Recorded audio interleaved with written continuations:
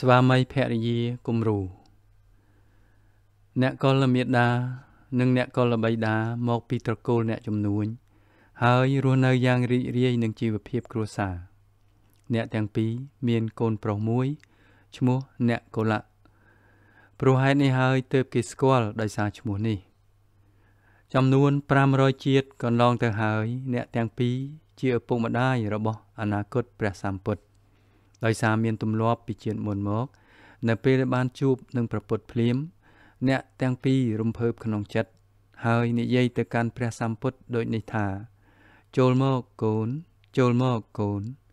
អ្នកទាំងពីរមានគេស្គាល់ច្រើនថាជាសាវករបស់ព្រះពុទ្ធអ្នកទាំងពីរបានរៀបការតាំងពីអាយុនៅក្មេងអ្នកកុលបិតានិយាយថា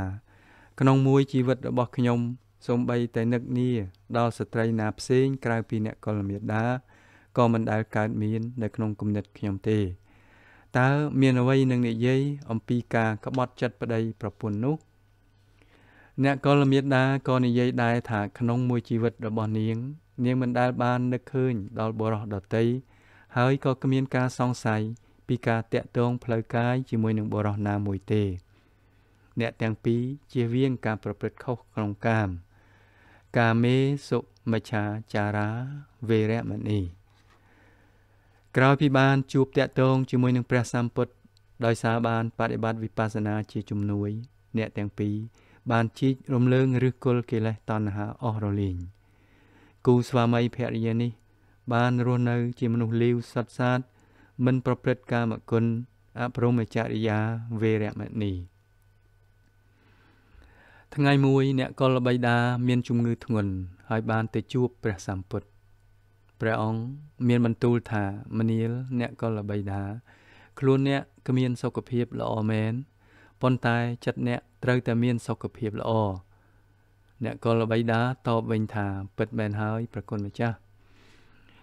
ក្នុងរយៈពេលឈឺធ្ងន់នេះអ្នកកុលមេដាបាននិយាយលួងលោមប្តីថាកុំធ្វើអ្វីឲ្យមានស្នាមព្រួយបារម្ភឲ្យសោះ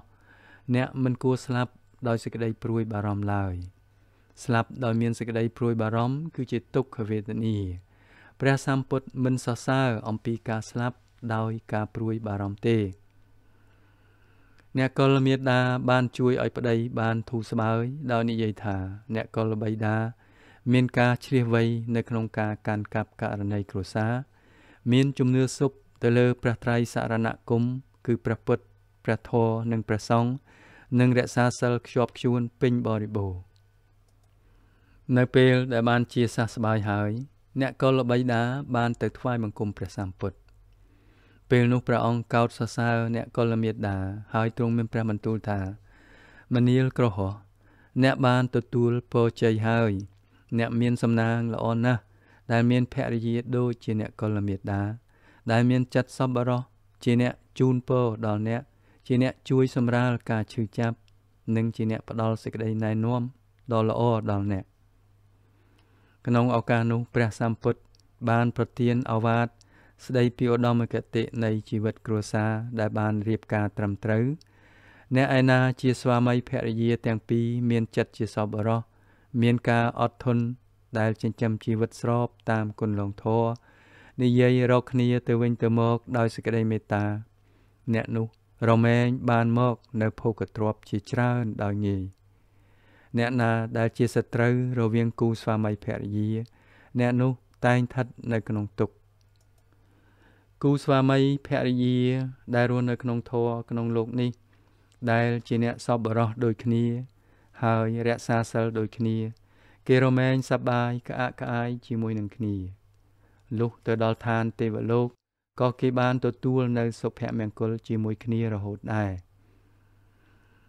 អ្នកទាំងពីរនេះហើយដែលបានទទួលឋានៈជាអគ្គ